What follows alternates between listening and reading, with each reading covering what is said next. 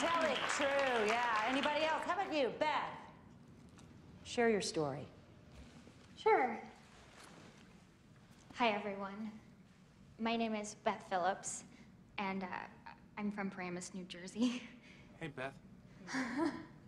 I used to call myself a romance addict. And then I went in the wind room and came out knowing I just used sex to make me feel like I was in control. But now, I'm engaged to marry a man who actually loves me. He's so awesome. He just knit me a scarf. Isn't that a beautiful testimony?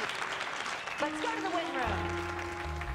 So now, I'm in my crib, and this time, my sister's not strangling me, and she's hugging me, and, I feel super positive and, like, really, like, clear, and, like, I can do anything. Yes, you can. You can do anything. That's a great win, Natalie. Yeah. Beautiful. Hydrate.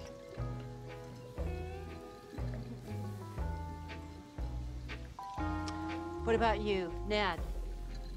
What are you feeling?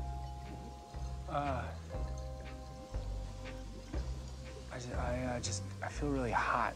Right. Do you want to expand on that?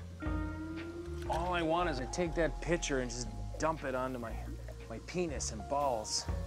Move on through it. Come away from the testicles and up to your higher self. I think I'm gonna throw up. Don't throw up in this tent. Can I please have water without wind? Without a wind? Can I please have water without a wind? Can you give me some? Oh, don't enable him. Don't. Ned. I'm fine, really. Yeah, you're gonna be fine, man. We just gotta take you in, all right? Are you sure I can't come? I really want to. No, really. I'm fine, I promise. You kids enjoy yourself. And seriously, congratulations on your wins. I love you, Ned. Bye.